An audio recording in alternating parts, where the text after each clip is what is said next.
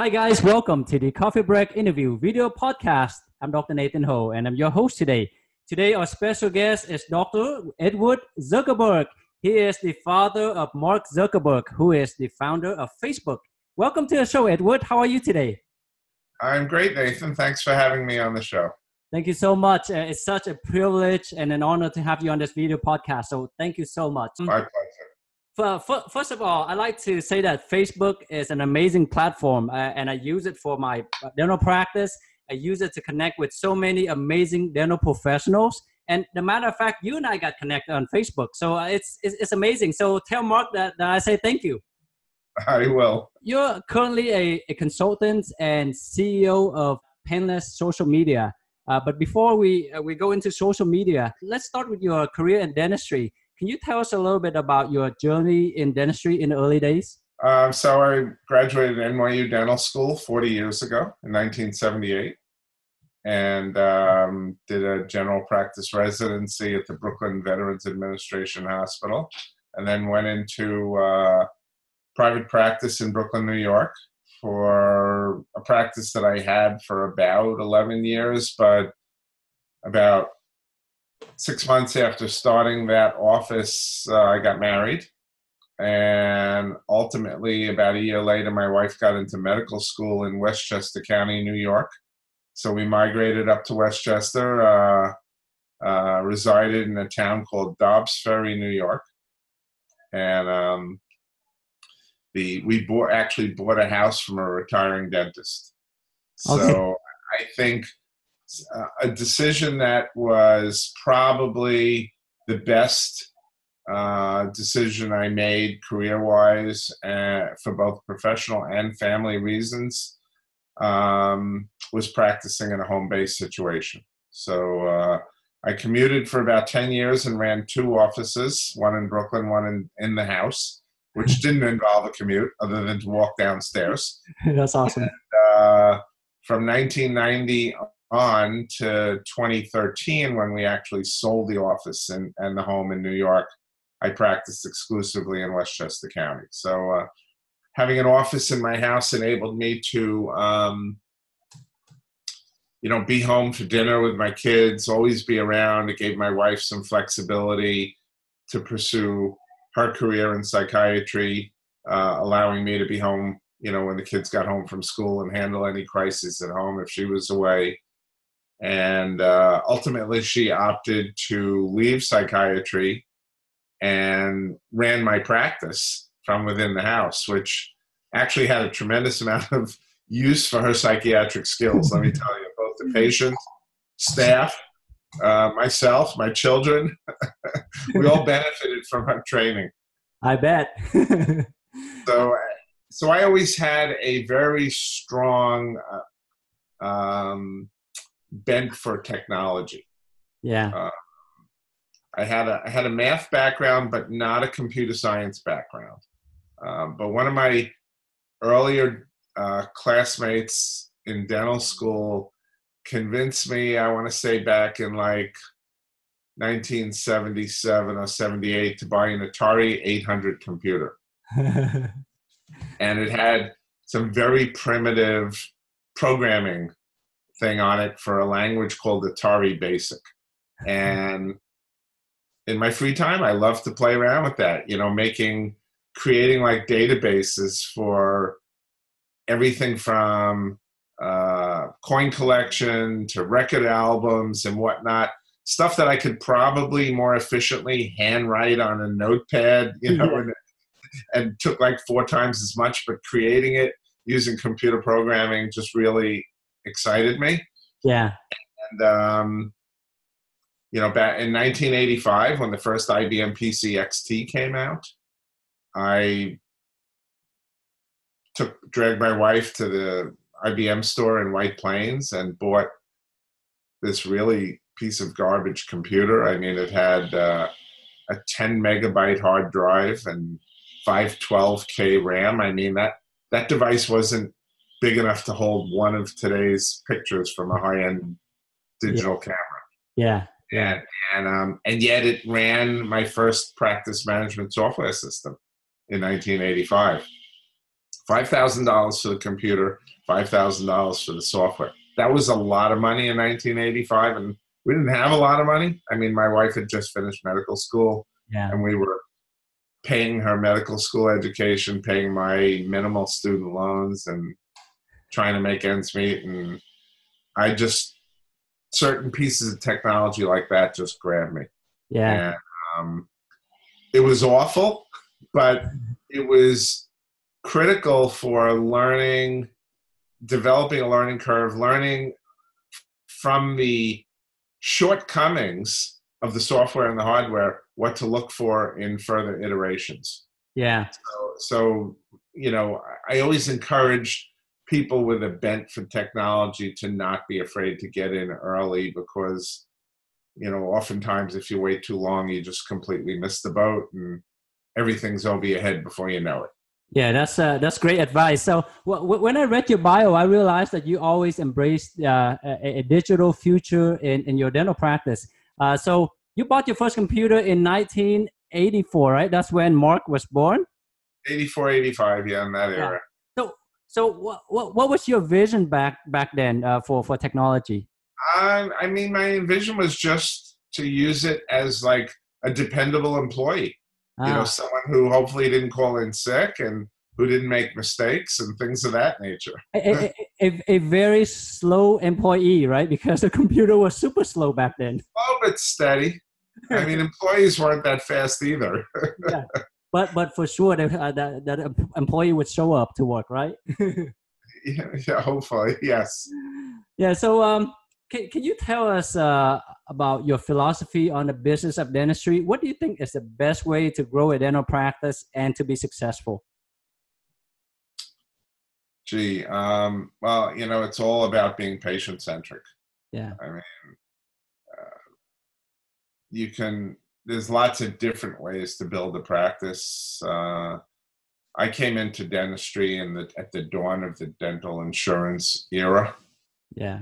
And I built my first office in Brooklyn into a full-time practice from a startup practice in 6 months, by virtue of being willing to work with and accept assignment, work for some flat rate plans. At that time, the New York City teachers had a Cadillac of dental plans. I mean, they were on a fee schedule with no annual maximum.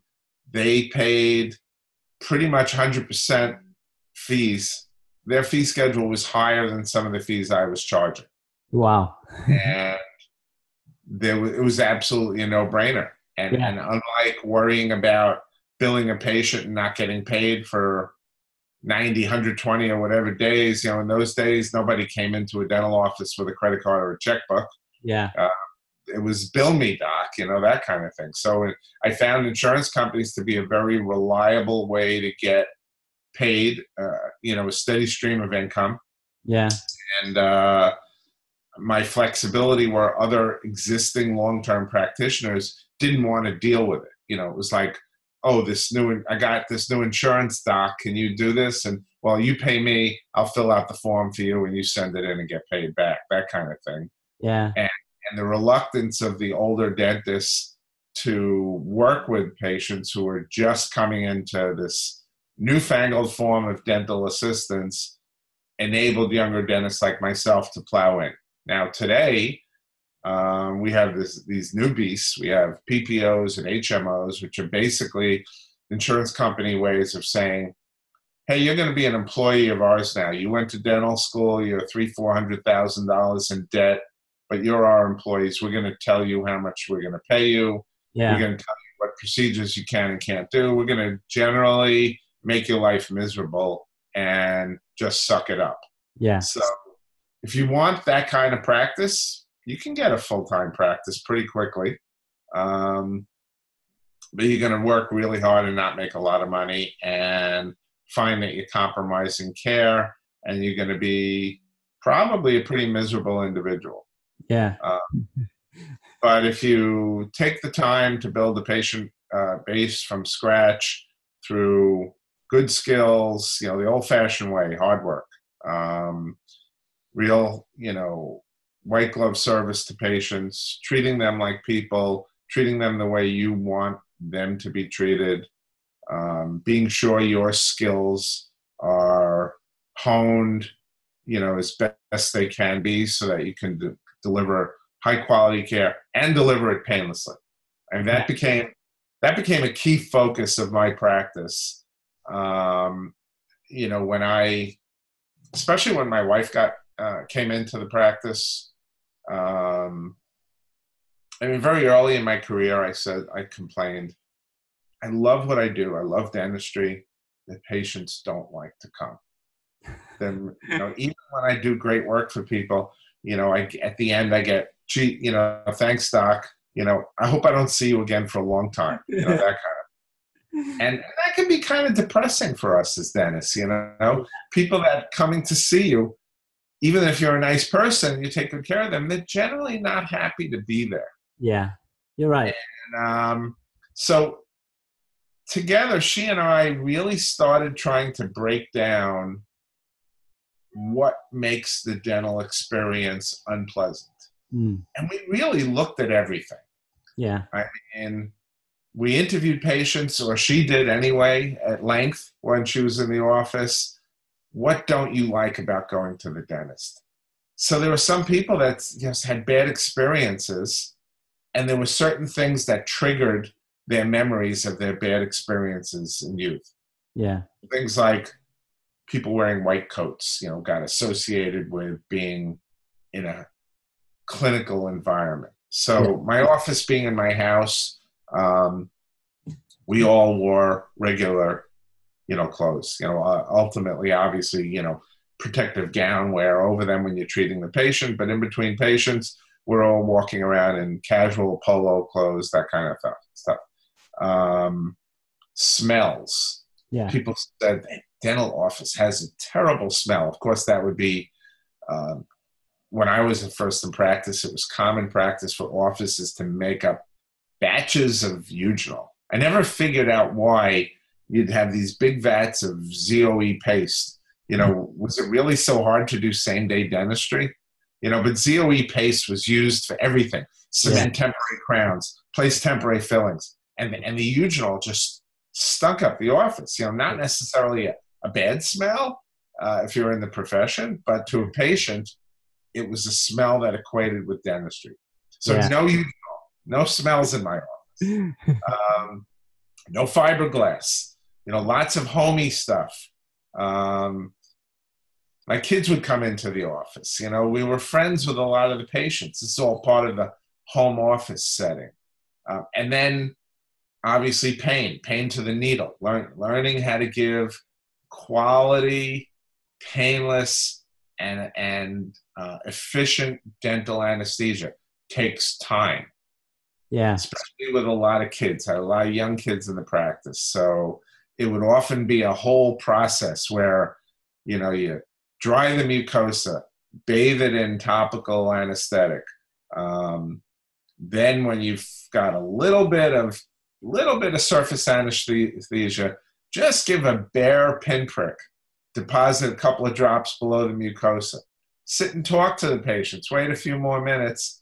Now go in, give the full anesthetic effect, and while it, if you're on a PPO and you working for 60% of what you should be working for, you can't afford to sit and schmooze 10 minutes while you're waiting for the anesthesia. So it's boom, anesthesia, go to work. That hurts. Yeah. And for real phobic patients, we had TENS units. Those are really time consuming. You put you can put a pad here, turn on the vibrations. The patient juices it up over a course of 3 to 4 minutes. The muscles go into fasciculation. That they're not feeling anything between here and here, and you go in and give local anesthesia then. Time consuming, but effective. Noise. Okay, so we switched as early as we could. We switched to electric handpieces that didn't have the high whine. We had custom headphone experiences where the patients could choose. We used a Novatone system. They could choose from 5 different musical selections: classic, rock, comedy. Comedy can be rough, hearing a patient, laughing hysterically during a dental procedure. Of course, things like nitrous oxide for those that needed it and stuff like that.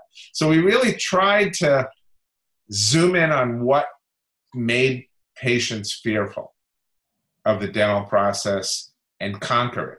And it was really rewarding. And what that did to me was that, for me, that essentially made my practice recession-proof and PPO-proof. Because when someone's a terrible phobic and they find a dentist that they trust and they're comfortable, who doesn't hurt them, and things don't fall out, I mean, they really don't know how good we are. Yeah. Those are the keys. Did it hurt? Does it look good? Does it not fall out? Yeah. Obviously, we need to strive professionally for high quality, but the patients don't necessarily appreciate that or really understand that. Oftentimes not until they go to a successor dentist after you retire or they move or something, and someone says, wow, you've got really good dentistry in your mouth. You had a good dentist, that kind of thing. Yeah, yeah. So thank you so much for giving us those tips, because usually we know that patients appreciate us when they like and trust us, and most of the time it's the smell, like you said, it's the smell, how clean the office is, and whether the injection hurts or not, right? Because right now we have some patients that drive 2-3 hours to see me, and it's not because of my crown or veneer or the quality of my work, but instead it's usually the shot, it's a painless injection that I did on them. So those are the things that dentists as practice owner can do to grow their practice, and it usually doesn't cost them anything, right? I'm afraid that more and more today, a dentist is like a commodity. Like you lease a car and you change a car every 3 years. A lot of people will do that with dentistry. They don't really perceive the value of that. I mean, I was in an office and I was helping them convert from a PPO practice to fee-for-service, full fee-for-service. And the practice, as a lot of practices out here in California, have a lot of patients who are on Delta Dental. Yeah. And Delta Dental is probably one of the more insidious PPOs in terms of, mandating fees and not compensating dentists reasonably and putting unreasonable restraints on the practice of dental care. And yet, when the doctor kind of took some of my advice but didn't use my implementation methodology to do this, and kind of just like said to patients, oh, well, Delta Dental's not keeping up with inflation. We can't afford to accept their benefits anymore. So from now on, we're not going to be on Delta Dental anymore, but we'll fill out the forms for us and we'll continue to take good care of you. And they had patients that were just flying out the door. It's like, oh, no problem. I'm sure we'll be able to find another dentist who accepts Delta Dental. Yeah. Some of them who were very wealthy, affluent patients doing that.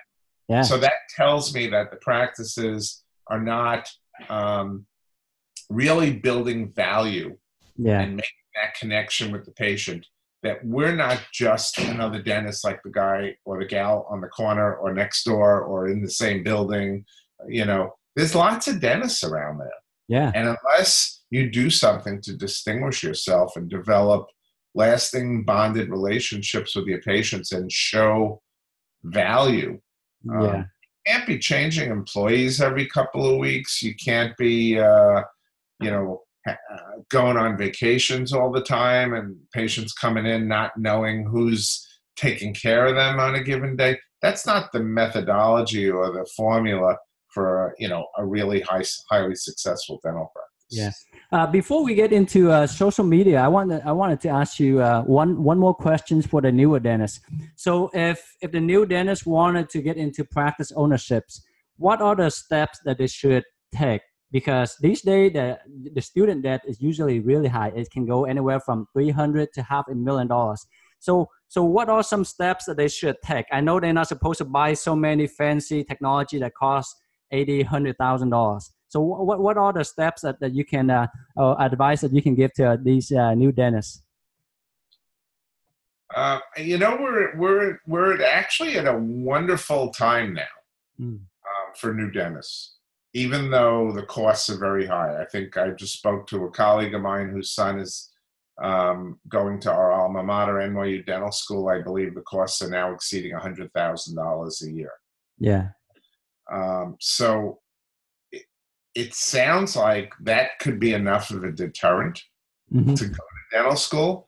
But assuming you've made that career decision that you want to go to dentistry, hopefully you're doing it for the right reason. Yeah. When I went to dental school, 50% of the 200 students in my dental school class had parents who were dentists. Mm. So them going to dentistry was probably preordained. You know, and for many of them, maybe they had a practice to walk into. Yeah. So that made financial sense. Plus the fact that my 3 years of dental school from 1975 to 78 cost a total of $20,000. It was a great career choice. Yeah. And a great financial return on the investment for your education. Yeah. Now, especially with the startup culture out here in California, I think it's probably, if all you're looking for is high income, it's probably not a great choice. Yeah. But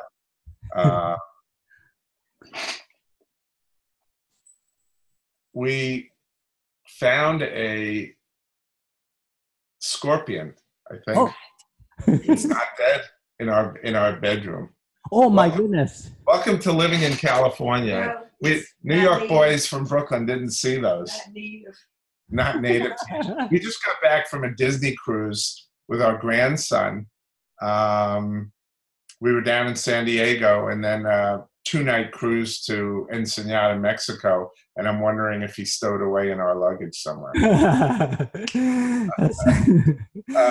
I'm glad you didn't get bit by that scorpion though. But anyhow, getting back to young dentists. Yeah. So I think that the opportunity is that a lot of dentists probably postponed retirement. Mm. A lot of dentists were probably planning, we had a huge incorrectly perceived manpower shortage in dentistry that forced dental schools like NYU to go to 3 years instead of 4 to churn dentists out quicker. And then I think at some point we realized that all the dentists were going into high density population areas, and we really were not solving the problem of the underserved areas. Yeah. So, one thing right away is there's still great opportunities going into lower population underserved areas. But even in metropolitan areas, you have dentists my age, a lot of them, dentists who are in their early 60s, who are now in a position finally after 2 financial crises, one in 2001, another one in 2008, that probably set back their retirement, who are probably finally going to retire now. Yeah. And so I think the ideal opportunity, and I can paint the scenario that happened in my career as a perfect thing that young dentists should look for.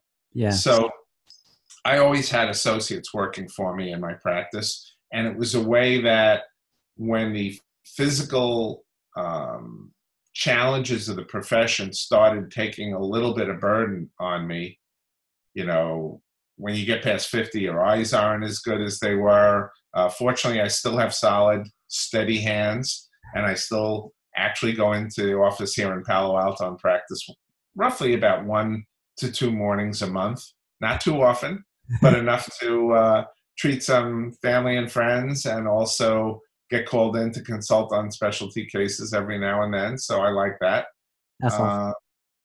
But, back, neck issues, things of that nature.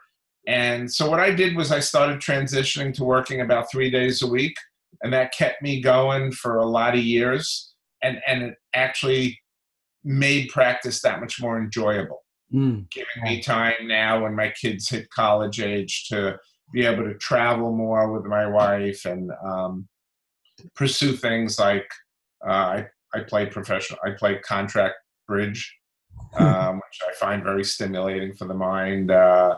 Photography, a little bit of golf, things of that nature. Mixing in pleasure with business, lets you enjoy practice more. So there were always associates in my practice. And then my children started moving out to California. So Mark moved out here in 2004 when he started Facebook. Yeah. About a year and a half later, he talked my older daughter, Randy, who graduated from Harvard in 2003 and was working in marketing for first Ogilvy and Mather and then Forbes in New York City. He convinced her to come out and run the marketing department at Facebook. And then my youngest daughter, I have three daughters in addition to Mark. My youngest daughter went to Claremont McKenna College in Pomona in Southern California. And after graduating in 2011, she got a job with a startup company in Palo Alto, California. So now we have three of our four kids in California. That still didn't get us there. We had one going to grad school in Princeton. And ultimately what happened was Randy had a child. So in 2011, the first grandchild was born. And my wife was holding that baby, and she looked at me and said, "I'm staying. Are you coming?" I said, "Oh my God, we talked about it might happen at some point in time, but we really didn't have a timetable.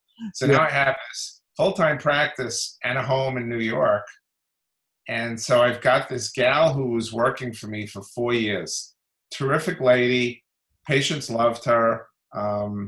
She was there as much as me. Oftentimes, a lot of people probably thought she was already a partner in the practice. Yeah.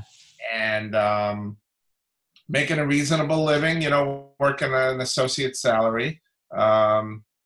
Single mom too. So a great setup for her to have a home office, right? With her girls in the house while she's working. But for whatever reason, she didn't feel like she had the skills to be a practice owner. So it didn't work out, which was a shock. Oh, man.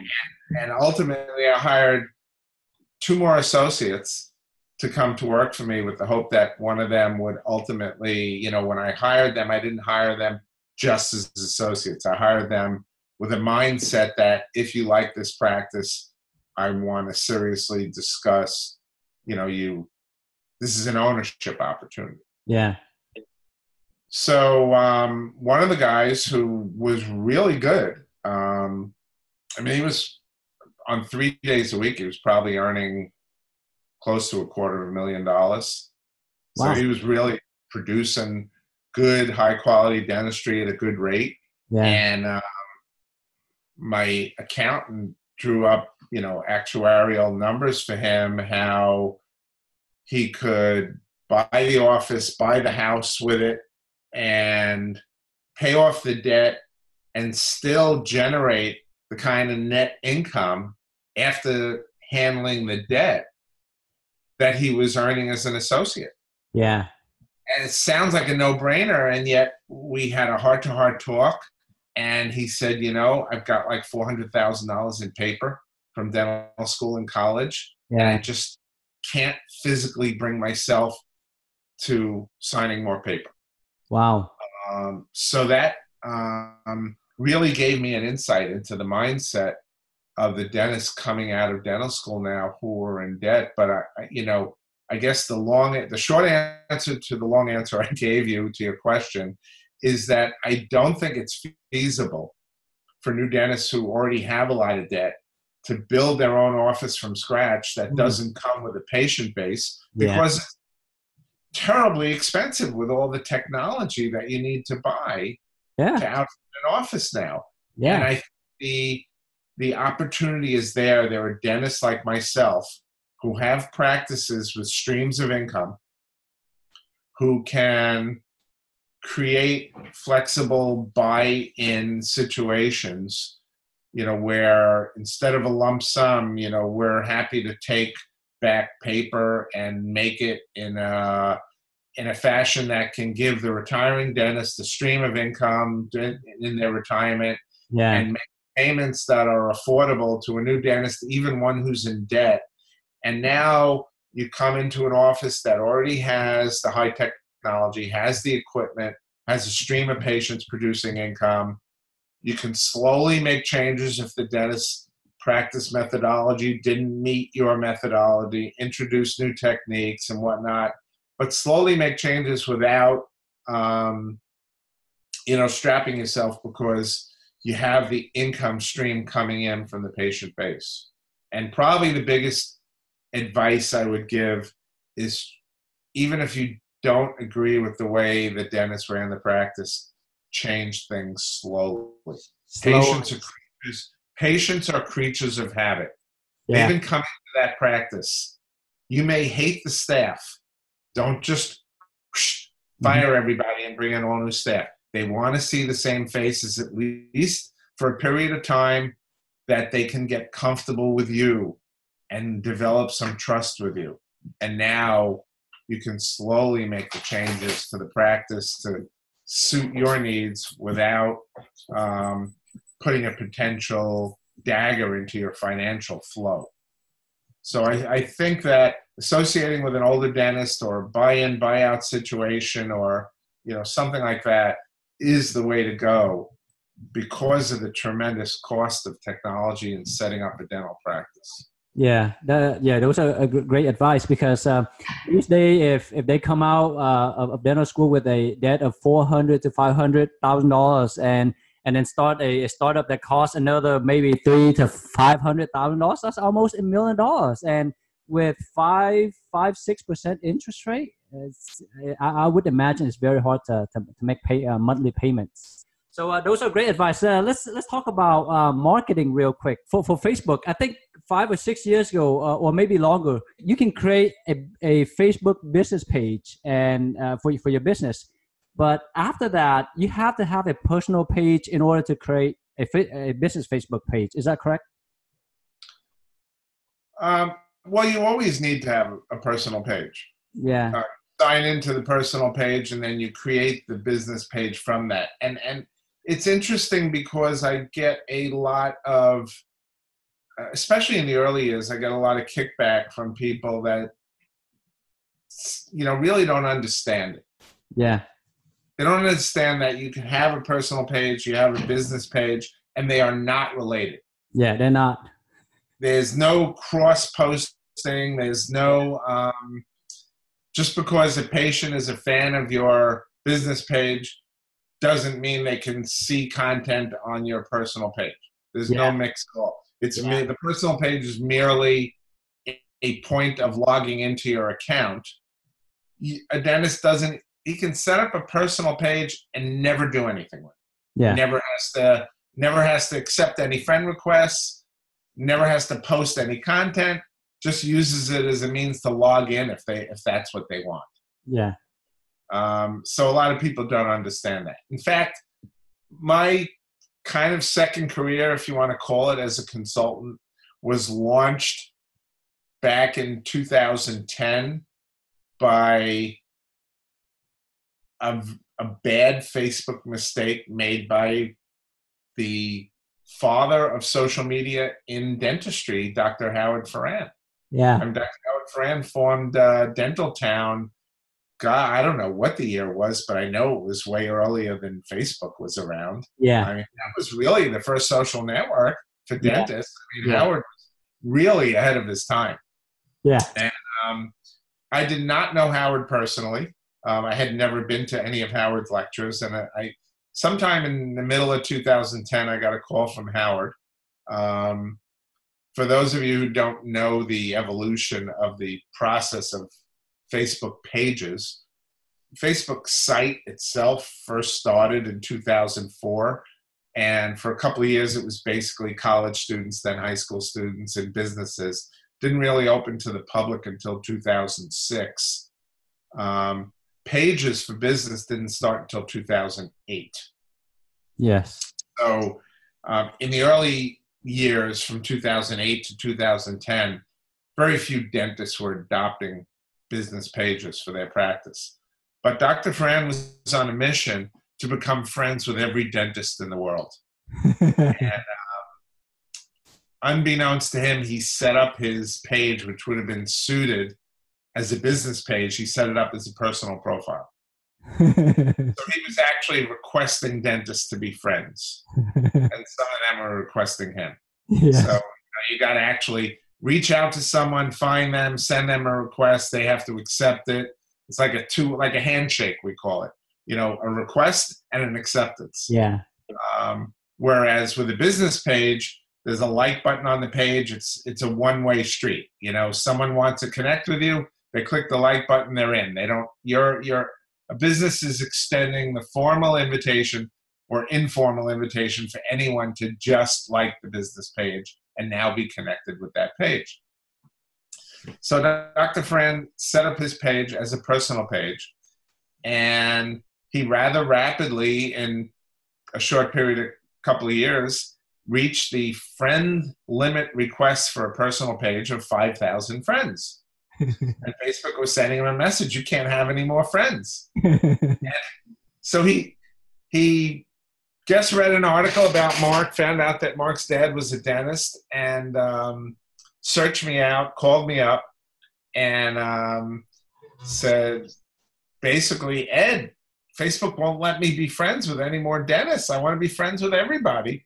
And I quickly figured out what Howard had done wrong, and found that there was a conversion program that we could run to convert his personal page into a business page. And all those people became fans, and now he had the ability to have an unlimited number of fans on his page. Yeah. And he was so thankful, and he said to me, I want you to write an article for Dental Town magazine. Does my office need a Facebook page? So I wrote the article. It was very well received. And a few months later, the team there asked me to, I think the editor at the time was Ben Lund, asked me to write another article, something else that I was passionate about in my dental practice. And I said, well, I've always been an early adopter of technology. So I wrote an article a few months later. I think it was called Integrating Technology in the Dental Practice, or something like How I Learned to Put Down the Sledgehammer and Love My Computers. And then funny things started happening. I started getting emails. I started getting phone calls, initially from some dental schools, some major dental conferences like the Washington State Dental Conference in Seattle, asking me to come speak. And I had I had done some low-level like CE meetings for companies like Aura Pharma. I used to talk about Arrestin at like dinner meetings for like 20 or 30 dentists, while we were having steak at Ruth's Chris or something like that. But I'd never spoken in front of a large audience. Yeah. And I didn't know if I would enjoy it. I didn't know if they would enjoy hearing me. I didn't know if I had worthwhile things to say, things of that nature. Turned out the answers to all those things was yes. Yeah. And I enjoyed it. And it kind of happened simultaneously with my wife's hitting me with the fact that we're now moving our base to California from New York. So while that transition took 2 years, and during that time I spent 50% of the time away from New York, either in California or traveling to give talks, I kind of launched my semi-retirement or second career, have you. So in those early days, our talks were pretty much on getting dentists to launch Facebook pages, because dentists didn't have Facebook pages back then. Yeah. So we actually do live creation using the internet during a talk of setting up someone's Facebook page, showing people how to set it up.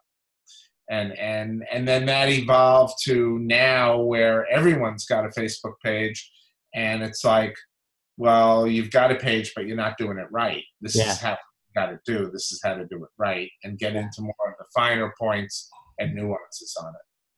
Yeah. So speaking of every dentist now pretty much has a Facebook page, but some of them are not doing it right. So can you give us some tips for dentists to market their practice correctly on Facebook? Not only to market, but also to connect with their patients.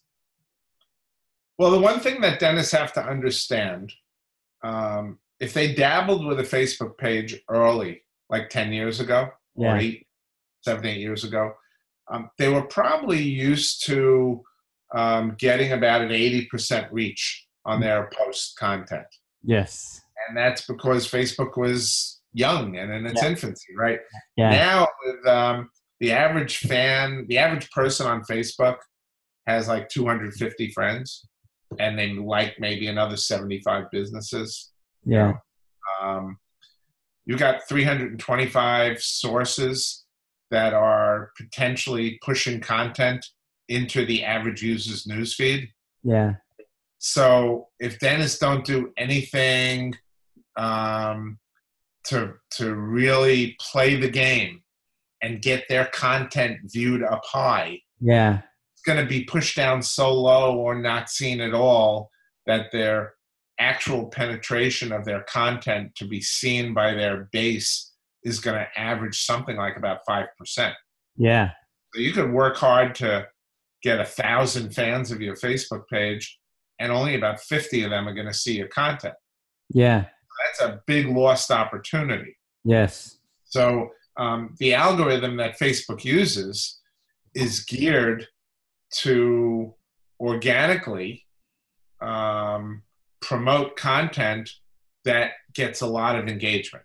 So if you've got really interesting content that's getting people to comment on or click on or interact with or share, that post is going to earn high marks, high scores in the EdgeRank algorithm that Facebook uses. And Facebook's going to want to push that up higher because they know it's good, valuable content. Yes. So then it's more likely that your fans will see it. Yeah. But if you've got ordinary content, that may not resonate that well, you can still get it seen by viewers by boosting the content for money. I mean, let's face it, Facebook's a public traded company. They need to make money. Yes. And the only way they make money is with advertising. Yes. So you can play the game of buying your way into your potential viewers' news feeds, and it's not as expensive as people think. Yeah. I mean, simply boosting your posts for $5 a post. I mean, if you're doing only 1 or 2 posts a day, at that rate, you're probably spending only a couple $100 a month, less than like $2,500 a year on a Facebook marketing campaign. Hell, I used to spend over $10,000 a year on yellow page print ads. New York being a Z, I was like on page 50 of the yellow pages, So if I didn't buy like display ad contents that put me in the front of the yellow page section, no one would ever find me in the yellow pages. Yeah. Yeah. Unless they accidentally open the book from the back. Yes. Yeah, you're right. So I realized that in a couple of years ago when I posted something on Facebook, we got about a couple hundred likes, right? Or a lot more comments. But these days, whenever I post something, I only see maybe about 5 likes and only 100 seen the post, even though we have close to 1,000. But so are you boosting the content? Yes. So right now, just like what you said, I boost on some posts, and I try to make the post more personal and something that people would engage in, right? Because one time we hire a company to automatically post some content on there, and usually we only have maybe 1 or 2 likes, and usually either my dad, my 78-year-old dad, or sister like those posts. So even though it's a business Facebook page, but I try to post something personal, so people would. Occasionally, absolutely. Yeah. So fool around with stuff, see what gets. So here's what I recommend, and here's a valuable tip. Yeah. So it's always best to have content that will get engagement on its own, even without boosting. Yes. And what you can do is say, try all kinds of different content. Yeah. don't boost. You may not want to boost them immediately. Yeah. After a few days, look at the analytics on Facebook, on the Insights and Analytics page, and see which of your posts are doing better than others organically. Yes. Because if the post is interesting and getting engagement organically on its own, it's going to do exponentially better to boost those posts than the others. Yeah. Now you can boost them all and maybe spend an extra $5 on the ones that are organically doing better. Yeah. If they're doing well on their own, they're going to do even better when they're boosted. Plus, boosting a post gives you the ability when you pay. This is a big one. Yeah. Okay. If you're watching at home, write this one down. This is the pearl from this podcast right now. Yeah. Okay.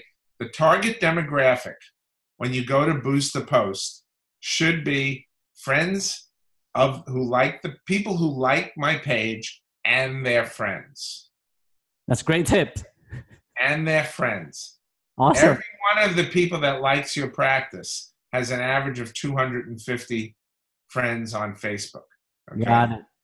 So when you spend money, you're going to go beyond just the friends in your practice. You want to go out to their friends. Because now when your content appears in someone who doesn't know you from a hole in the walls newsfeed, they're going to also see embedded in that post the name of their friend that likes you. So they're going to see Edward Zuckerberg, or they're going to see John.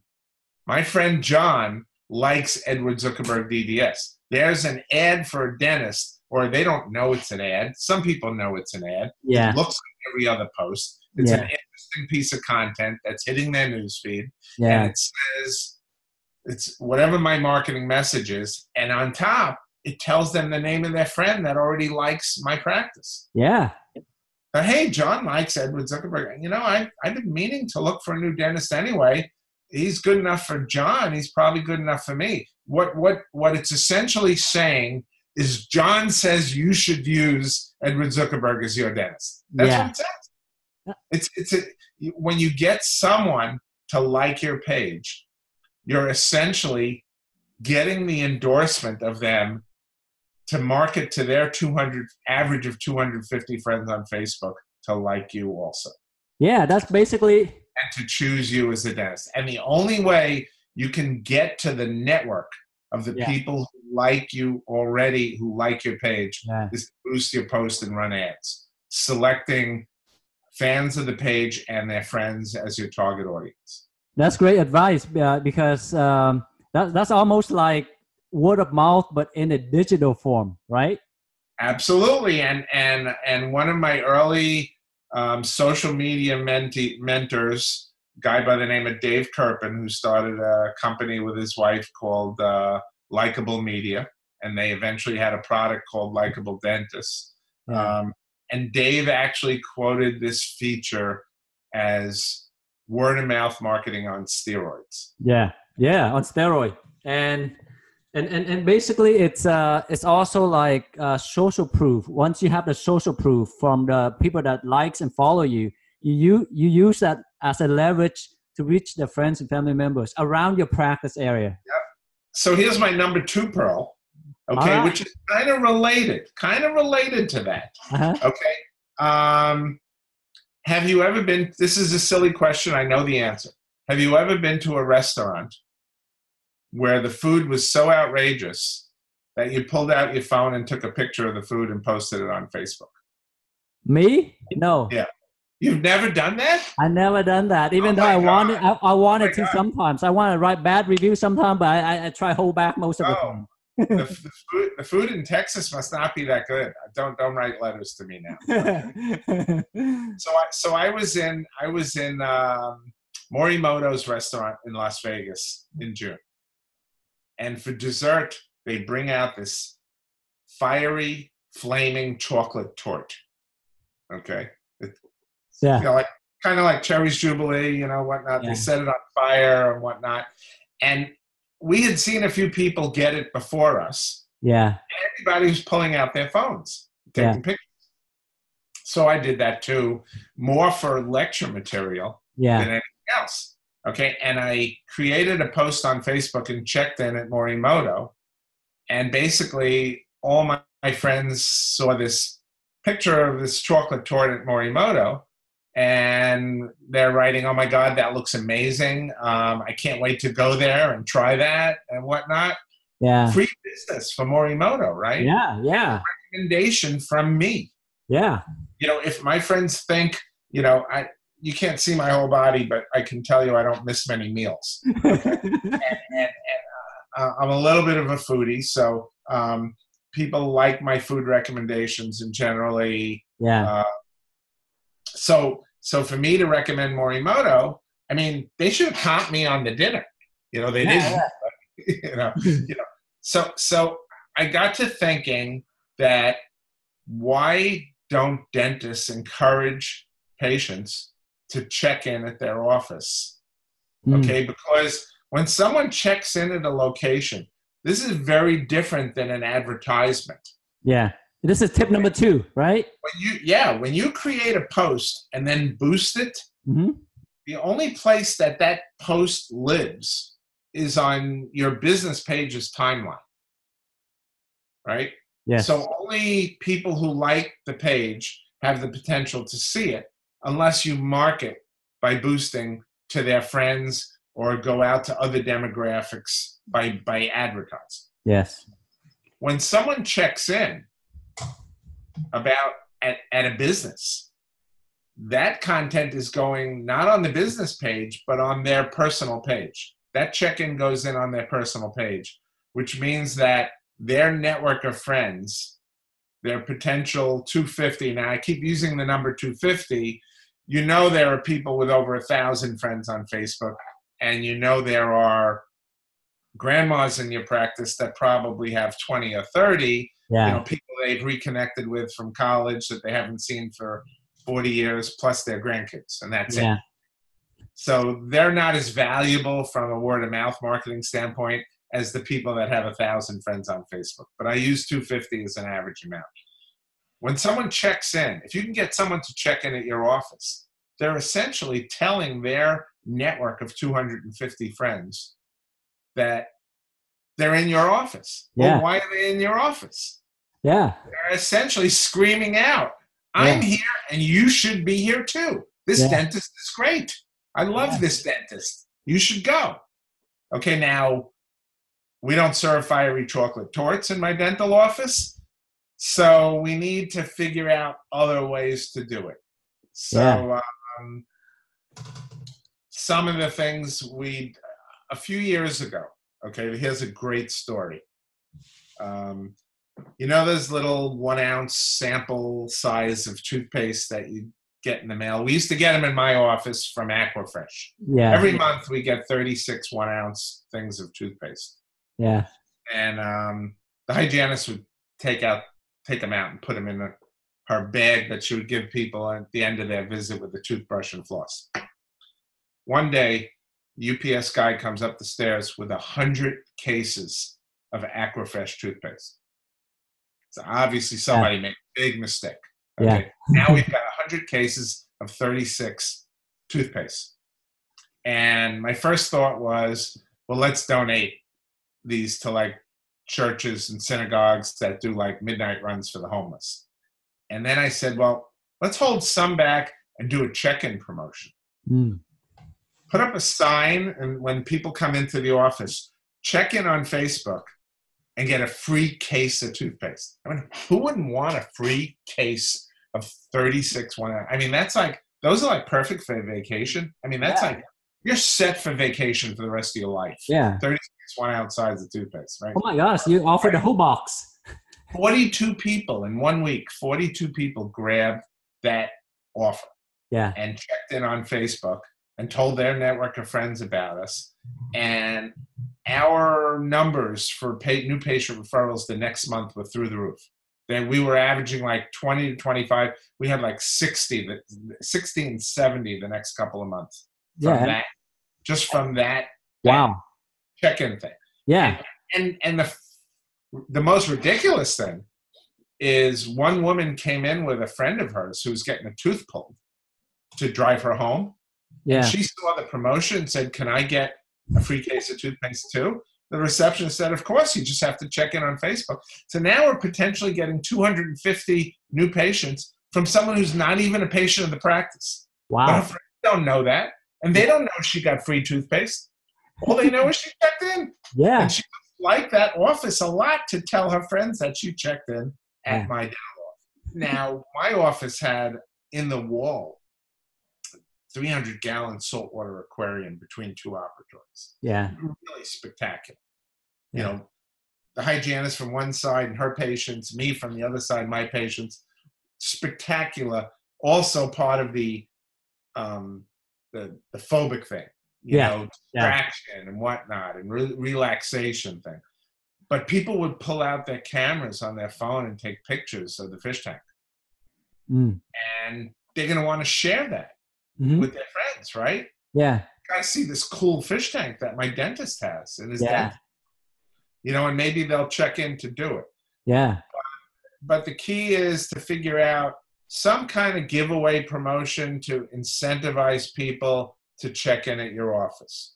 You know, maybe it's a kiosk in the waiting room that they get to take a picture and they put like Instagram filters on it, you know, with mustaches and funny faces, and then text it to them, and it's embedded with your practice data, and now they're going to share it on Facebook and let people know they were in it. Yeah. Or some kind of giveaway. Yeah. You know, something relatively inexpensive. Yeah. I have an idea already. Starting next week, because I have two practices. Tomorrow I'll practice at a smaller practice. But starting next week, I'm going to buy a vase of roses and make up a sign, check in to receive a rose. A rose. A rose. A lot of people like roses, right? Especially women. I got something here that's a pretty good idea also. Let me show you this one. That's a great idea, because what I realize is refer patients or patient that. Have you ever seen one of these?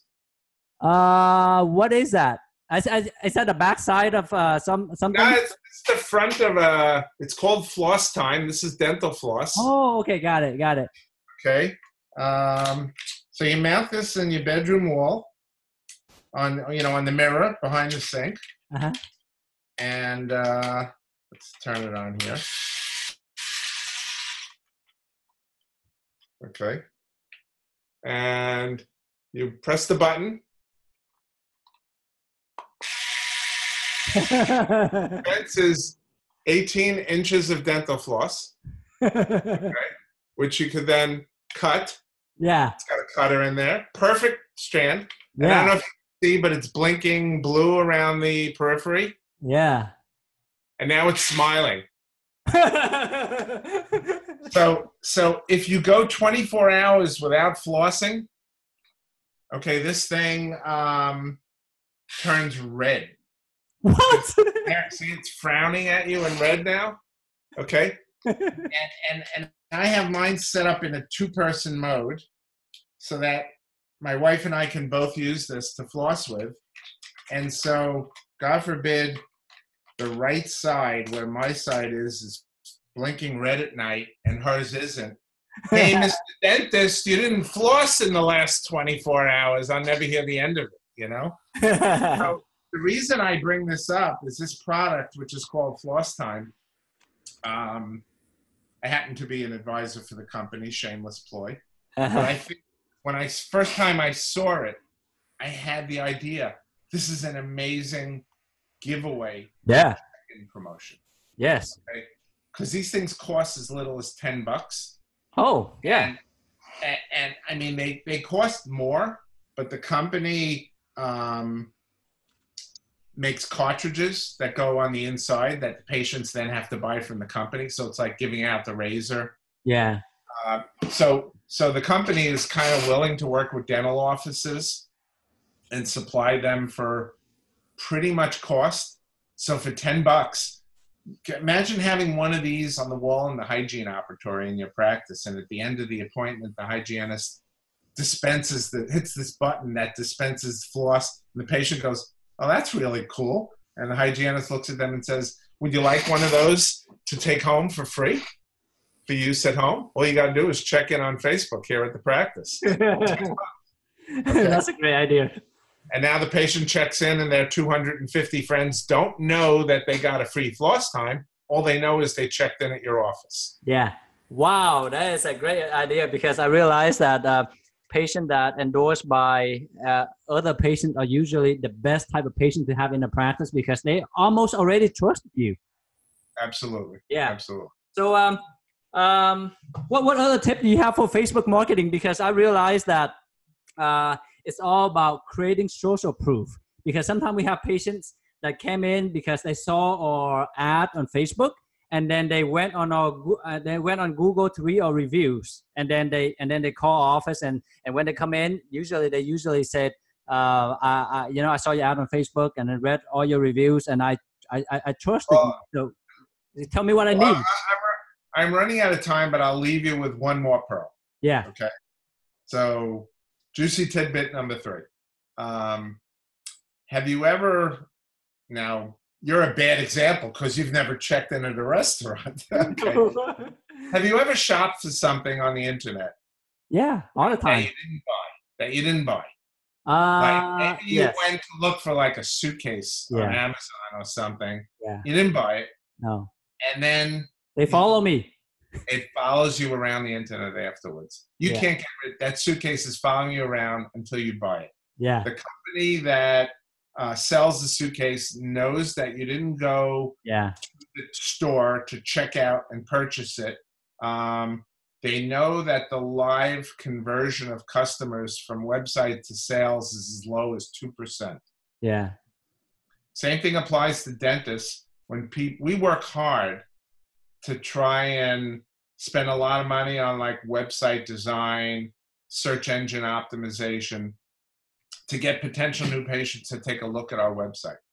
The number that actually go to the website and then convert to become new patients is a lot lower than we'd like to think. It's below 10%. Yeah. Okay. But once they visited the website, why start the marketing cycle all over again if they didn't buy by looking at the whole broad market? Okay. Why not keep going after them like that suitcase manufacturer or sales store did?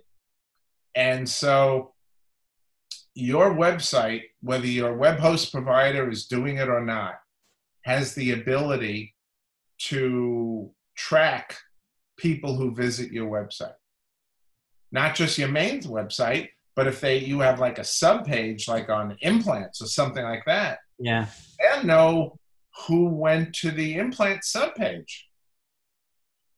So now they don't know their name, they don't know their email address, they don't know their cell phone, they don't know anything. All they know is their device ID number, their IP address of their iPad, iPhone, desktop, laptop, whatever device they use to get onto your website, they know. Yeah. And if you can follow up on that, and you can, so why can't your web host provider say provide with you on a monthly basis? Here's a list of all the IP addresses that visited your website this month. Yeah. And now maybe you had 50 visitors to your website, just to use a round number. Yeah. Well, now import those IP addresses into the file that the web host provider gives you and create a custom audience on Facebook. Free. Facebook doesn't charge to create custom audience. No, so you now have a custom audience and label it website visitors. Is that different from retargeting the visitors from your website? Because on Facebook, that's what you're doing. That's what you're doing. Yeah, basically. So now you're creating an audience of people on Facebook who have visited your website. Yeah. And now you can run a campaign to them. Yeah. Knowing that you're not out there seeking out cold turkey people who might be interested in your services. You're marketing specifically to people who have already been to your website. Yeah, that makes sense. Yeah, that makes sense. So I find that retargeting is a tool that dentists are not using. They seem to be using it in all other businesses, but dentists don't use it. Awesome. So, okay, I have a couple more questions, but how much time do you have? I'm running out of time. I got like 5 more minutes maximum. Okay, five more minutes, right? So, uh, can you tell us a little bit about Facebook Live? Because what I've been trying to do is to go over some clinical cases. Of course, I have to ask my patient for the permission first, but I'm planning to do some Facebook Live on before and after clinical cases, or use a software to show or educate patient out there how we can transform or improve a smile. So what do you think about great that? idea. Great idea. I mean, people love video. Video, I find, gets tremendous amount of interaction on Facebook. Yeah. And limited only by your creativity. So I had an orthodontic office that decided that they had a patient that had just finished Invisalign. And they did a Facebook. The patient was so happy in the chair. And you know, in the old days, when the patients were thrilled with treatment, you would just smile to yourself and say, oh, good, there's a good chance I'm getting paid. You know, that kind of. Yeah. Nowadays, we think testimonial. Yeah. Got a live body who loves us, who's thrilled with their treatment. Let's get a testimonial. Yeah. So they pulled out someone pulled out their iPhone and they started doing a Facebook Live of this happy patient with a nice smile, but it didn't have perspective. And the audience is spontaneous.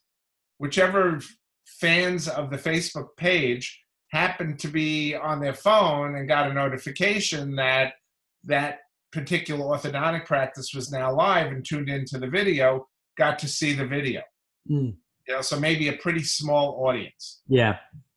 So they said to me, hey, we tried this and it didn't really work that great. You know, what ideas do you have to maybe do it better? So what we came up with was we decided to schedule a Facebook Live. So we had a known end date for a case, you know, be it an Invisalign, be it an implant, be it whatever the case was. Orthodontics lends itself beautifully to it because the before and afters are extreme. Yeah. You could do veneers or cosmetic makeover. Yeah. And what they did was they created a post with the before pictures of the patient, you know, with the malocclusion and the crowded dentition and whatnot.